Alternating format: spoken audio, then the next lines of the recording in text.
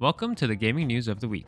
In this week's news, Bloodborne Kart is still in the race but is now called Nightmare Kart. Nightmare Kart, formerly known as Bloodborne Kart, now officially has a release date as the first and only Bloodborne racing game. The game is being created by Lilith Walter, the mind behind the Bloodborne Remake that downgraded Bloodborne's graphics to create a PlayStation 1 style version of the game. Walter's racing game Bloodborne Kart also has a reminiscent PS1 aesthetic, but Sony, owners of the Bloodborne intellectual property, halted development by requesting the removal of the game's branding. But not all hope is lost, as Bloodborne Kart will retain its aesthetic and gameplay design under a different name, Nightmare Kart.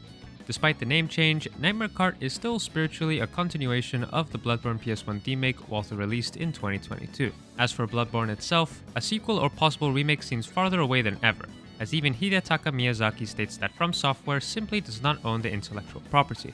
So, even if Nightmare Kart is ultimately legally distinct, it's a nice gift for fans who have been waiting for nearly a decade for a follow-up.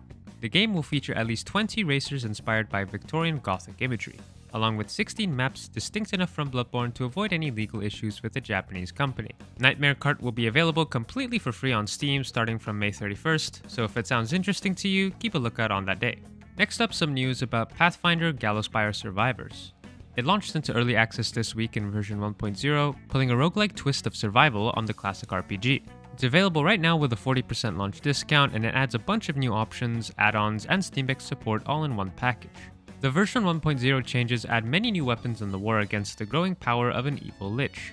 Additionally, a new sprint mechanic has been added to escape damage in the blink of an eye, and a potion belt has been added.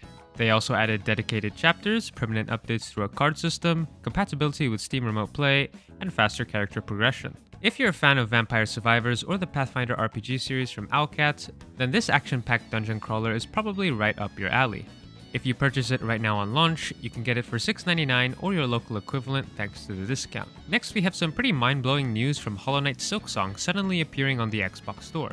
The Hollow Knight sequel being developed by Team Cherry was supposed to have been released sometime during the past year 2023, but was ultimately delayed. As of today, we still have had no signs of a release date, however we did see a significant change on the Xbox Store this week, as we can now see a whole new page for Hollow Knight Silksong on the Xbox Store and the rest of the platform stores where it will be available. Hilariously, the page actually went public on April Fool's Day, so many actually doubted the legitimacy of the new information at first, given how long it has been since the last update from Team Cherry. The page itself is still clearly in a very early state. As expected, there's no pre-order option on the page, and there's no new information on what to expect or when the game will be released. However, the fact that Team Cherry has opened the page on each of the stores where the game will be released indicates that something may be revealed sooner rather than later. For now, we will just have to keep waiting. Surely it will pay off, right? Next on the news, we have the first big Enshrouded update. Keen Games, the creators of Enshrouded, have launched the first major update, Hollow Halls. The update adds new dungeons, a new enemy faction, rewards, a new crafting station, performance improvements, UI enhancements, and much more. It's the first major content update since the game launched, and it covers a significant number of features that were planned on the game's extensive roadmap for 2024. The most important part of the update is undoubtedly the Hollow Halls. These new dungeons can be found in every biome and will challenge even the most seasoned players with their difficulty. Additionally, in this new dungeon, players can also recruit a new NPC for their base. From Keen Games' perspective, they say this update tests players, and the studio recommends preparing well. It's possible to complete the dungeon alone, but it will be very difficult. We recommend bringing a friend. If you collaborate with strangers, remember you can create a copy of your saved files. Next, we have some more news about layoffs. The bad news in the video game industry continues to be prevalent, with Ubisoft being the latest to lay off 45 employees from its workforce. I feel like right now, every week we have to report some kind of layoff happening. In 2023, the total number of people who lost their jobs due to internal restructuring reached 10,500. This year, during only the first 4 months of 2024, we have already exceeded 8,000 workers, so we could be looking at double the layoffs we saw in 2023 by the end of the year.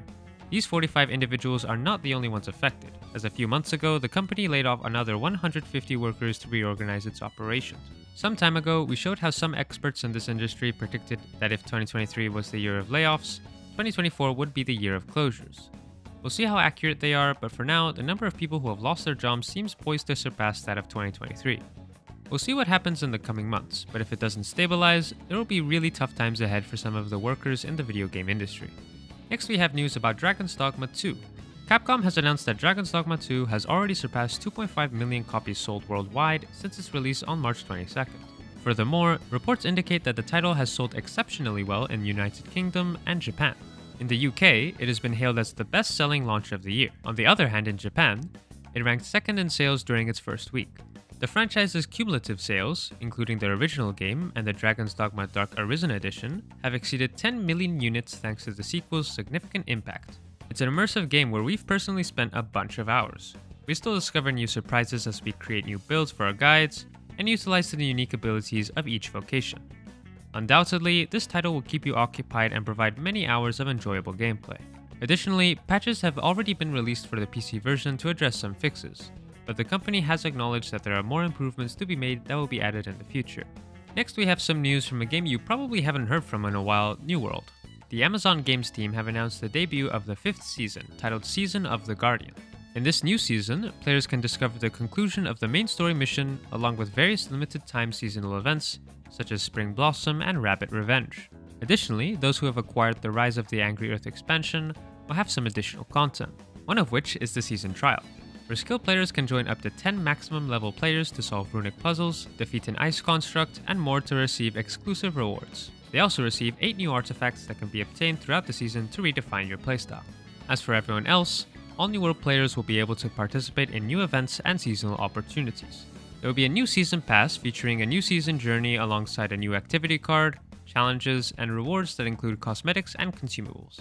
Another event being added is Rabbit Revenge. The Rabbit Plague has returned once again to New World and is more dangerous than ever. If you help to eradicate the plague, you can earn some unique event rewards. There's also newfound gamepad support. Additionally, players will soon be able to return to Spring Blossom, starting on April 10th, as Awakening Time returns once more, calling its children to share an ancient secret capable of granting true freedom. Players can help Bloom Herald uncover the mysteries of the ethereal Wispy Bloom, and of course unlock the Springtide seasonal rewards. Next on the news, we have some updates for Star Wars Knights of the Old Republic.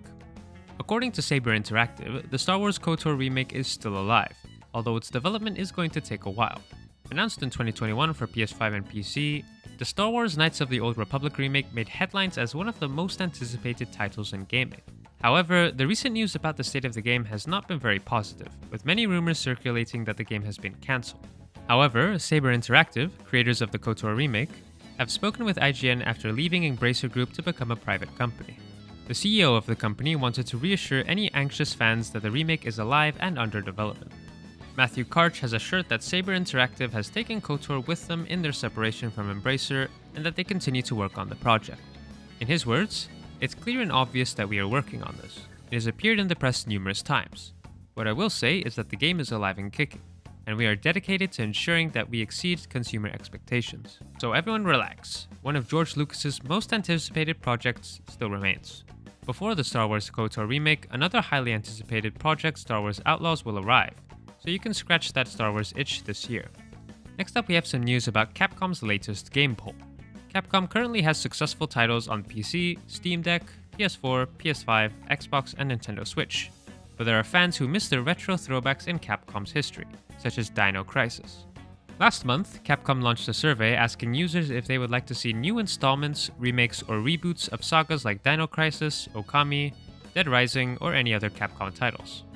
The Jurassic creatures managed to overshadow the rest of Capcom's arsenal, as you can see in the Twitter post showing a jumble of words representing some of the most mentioned names in the survey. However, as seen in the second image, other Capcom games such as Mega Man, Darkstalkers, Ace Attorney, Onimusha, Veronica, and Breath of Fire can be seen. Meanwhile, successful and active franchises like Resident Evil, Monster Hunter, Street Fighter, and Devil May Cry also had quite a few mentions. As you can expect, this probably doesn't mean that Capcom has the remake of Dino Crisis in development or are thinking about announcing it.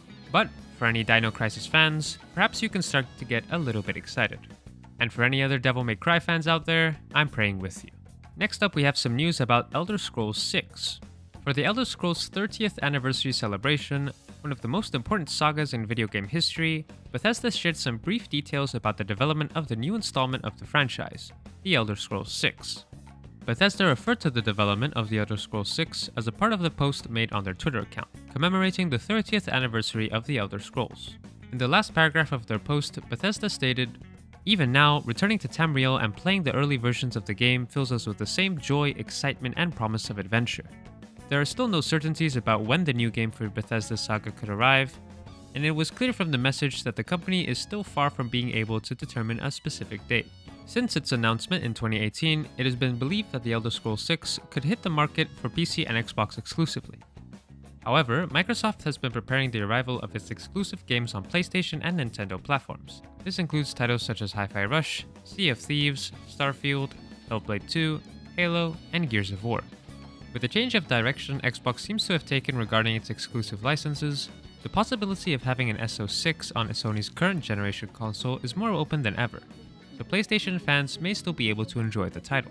So that's about it for this week's news. If you're interested in supporting the channel, be sure to leave a comment, let us know what you think about all the news, and check out our VIP subscription on the website for some exclusive supporter benefits. We will be seeing you next week.